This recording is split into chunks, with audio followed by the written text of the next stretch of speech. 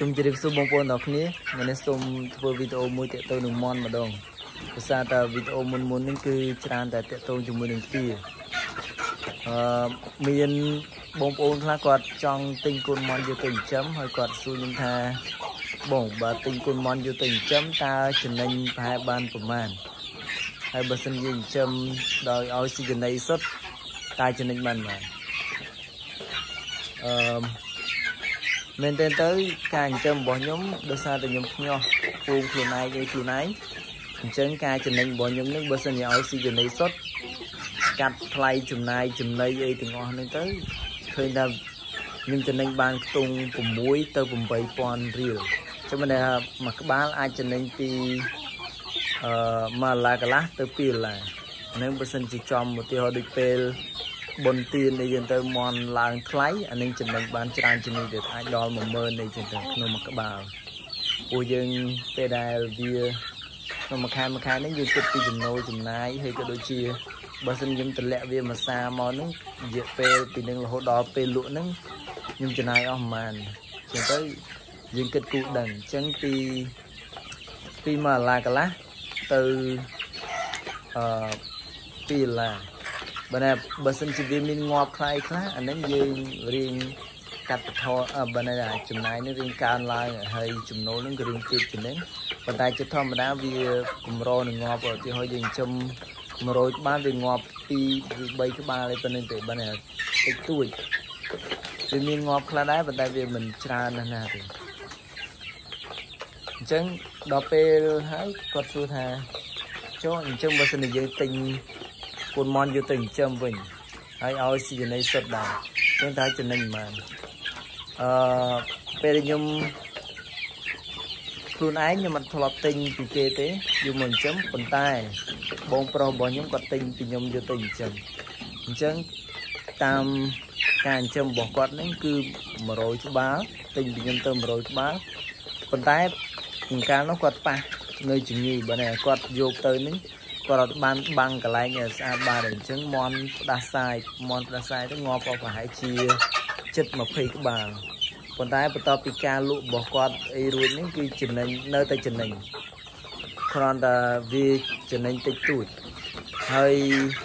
មែនទែនទៅគឺការចំណេញរបស់គាត់នេះគឺគាត់ទទួលបានចំណូលប្រហែលជា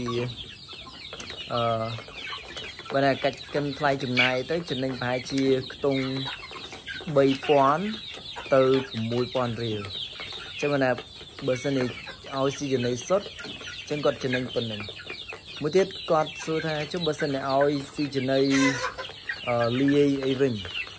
តើចំណេញបានប៉ុន្មានបើសិនជាចំណីសុទ្ធចំណេញប៉ុណ្្នឹងចុះចំណីលាយចំណេញបានប៉ុន្មានមែនតើខ្ញុំក៏ធ្លាប់ឲ្យចំណីលាយដែរហើយខ្ញុំអត់ធ្លាប់ទិញគេទេទិញកូនមន់យកមកចិញ្ចឹមប៉ុន្តែការឲ្យចំណីលាយរបស់ខ្ញុំគឺទៅលើមន់របស់ខ្ញុំឃើញថាវាចំណេញដែរប៉ុន្តែវាអត់ជាចំណេញណាទេព្រោះចំណីលាយរបស់យើងក៏វាតម្លៃវាថ្លៃដែរចំណីលាយក្នុង1គីឡូវាចំណាយប្រហែលជា1200ហើយបើសិនជាយើងទិញចំណីសុទ្ធតម្លៃវាប្រហែលជាខ្ទង់1900ទៅ2000ក្នុង1គីឡូក្រាម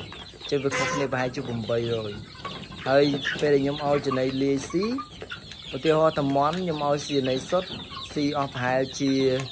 3ខែនឹងបានលក់ហើយក្នុងមួយក្បាលទម្ងន់របស់វាគឺ1គីឡូ2ខាំទៅ1គីឡូ5ខាំបាទ1គីឡូកន្លះប៉ុន្តែបើសិនជាឲ្យវាស៊ីចំណីលាយវិញ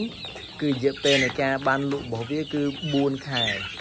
ចឹងឃើញយើងខាតអស់1ខែឧទាហរណ៍តែមួយថ្ងៃវាស៊ីអស់1គីឡូអញ្ចឹងក្នុងរយៈពេល1ខែជាងវាស៊ីអស់30គីឡូអញ្ចឹងបើយើងគិតមើលទៅគឺការចំណាយអត់ខុសគ្នាប្រហែលទេហើយមន់ងាយនឹងស្គមរីងរៃហើយមួយទៀតនេះគឺបើសិនជាយើងបកកែយើងចេះលាយត្រូវបច្ចេកទេសអីហ្នឹងគឺអត់មានបញ្ហាទេប៉ុន្តែបើសិនជាឧទាហរណ៍យើងអត់ដឹងថាត្រូវដាក់ប្រមាណដើម្បីបានប្រូតេអ៊ីនប្រមាណហ្នឹងខ្ញុំក៏អត់សូវច្បាស់រឿងនេះដែរបើខ្ញុំក៏ទើបតែចិញ្ចឹមដែរហើយអត់សូវច្បាស់អារឿងលាយទៅប្រូតេអ៊ីនប្រមាណទេអញ្ចឹងទៅវាឃើញថាខ្ញុំពិបាកនឹងរកផលចំណេញពី ការដែលយើងទិញចំណីយមលាយទិញកតុទិញអង្គទិញចុងអង្គទិញស្រូវទិញពោតនេះយមលាយហ្នឹងគឺចំណាយច្រើនហើយវាប្រឈមនឹងហានិភ័យពេលខ្លះមន់ទៅជាស្កកមន់ទៅជាអីទៅអញ្ចឹងជាយោបល់ខ្ញុំយល់ថាបើសិនជាចំណីតម្លៃវាត្រឹមតែ2000រៀលឬក៏1800រៀលយើងគួរតែទិញចំណីឲ្យវាស៊ីទៅម្យ៉ាងការទិញចំណីនេះគឺគេបានគិតអំពីគុណភាពចំណីរួចហើយប៉ុន្តែទិញនេះយើងត្រូវទិញឲ្យច្បាស់ថាក្រុមហ៊ុនណាហើយប្រើក្រុមហ៊ុននឹងល្អយើងប្រើទៅមកប្រើតែបាញ់តាផ្ទះវិញហ្នឹងអានឹងវាជាបទពិសោធន៍ជាក់ស្ដែងដែលខ្ញុំធ្លាប់ធ្វើចឹងម្ដងទៀតការឲ្យស៊ីចំណីលាយនឹងស៊ីចំណីសុទ្ធខ្ញុំយល់ថាការស៊ីចំណីសុទ្ធបើសិនជាយើងទិញក្នុងតម្លៃត្រឹម1800ទៅ2000គឺយើងនឹងទទួលបានចំណេញច្រើនជាងការឲ្យស៊ីចំណីលាយហើយមួយទៀតគឺយើងឆាប់បានលក់ជាងបានន័យថាយើងងាយនឹងបង្វិលលុយបានល្អជាងប៉ុន្តែបើសិនជាយើងឲ្យចំណីលាយគឺវាពិបាកនឹងទទួលបានផលហើយមួយទៀតនៅពេលដែលយើងលក់នេះគឺក៏ចំណេញមិនច្រើនដែរហើយវាចំណាយពេលយូរក្នុងការផលិតនេះប៉ុន្តែមួយទៀតបើសិនជាយើងទិញមន់គេយកទៅចិញ្ចឹមក៏វាចំណេញដែរហើយមួយក្បាលយើងអាចចំណេញបាន3000ទៅ6000រៀលនេះគឺបើយើងអាចចំណេញដល់$1.5 កន្លះចឹងបើសិនជាយើងចិញ្ចឹមមន់ទិញមន់គេ300-400ក្បាលជាងយើងឃើញថាចំណេញគឺបានច្រើន$300-400ក្នុងរយៈពេល3ខែចឹងបើយើងគិតទៅឧទាហរណ៍ថាយើងទិញ300ក្បាលជាងយើងចំណេញបានយ៉ាងតិចក៏$300បានតែយើងអាចចំណេញបាន$300ចឹងក្នុងមួយខែយើងអាចរកបាន$100បាទហើយពីការចិញ្ចឹមមន់ប៉ុន្តែមួយទៀតខ្ញុំលើកទឹកចិត្តឲ្យបងប្អូនបើសិនជាជ្រុលថាចង់ចិញ្ចឹមបែបនេះហើយទិញឲ្យច្រើនទៅព្រោះខ្ញុំឃើញមិត្តភ័ក្ដិរបស់ខ្ញុំម្នាក់គាត់ចិញ្ចឹមគឺគាត់ចិញ្ចឹមច្រើន3000ក្បាលហើយនោះអញ្ចឹងពេលដែលគាត់លក់ម្ដងគឺគាត់ចំណេញបានគង់មួយក្បាល$1អញ្ចឹងគាត់អាចចំណេញបាន$3000ហើយបើយើងគិតទៅមួយខែគាត់អាចរកបាន$1000ប៉ុន្តែនេះគឺជា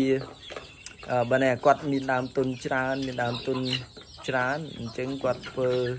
បែបនេះក៏ល្អប៉ុន្តែបើយើងអត់មានដើមទុនឬក៏អត់ធ្លាប់បានចិញ្ចឹមទេចាប់ដើមពីតូចតាចទៅនេះយើងក៏ធ្វើពីតូចទៅនឹងដែរចឹងមានន័យថាវីដេអូនេះគឺមានតែប៉ុណ្្នឹងសូមអរគុណច្រើនជម្រាបលាដល់អ្នកជួបគ្នានៅវីដេអូក្រោយ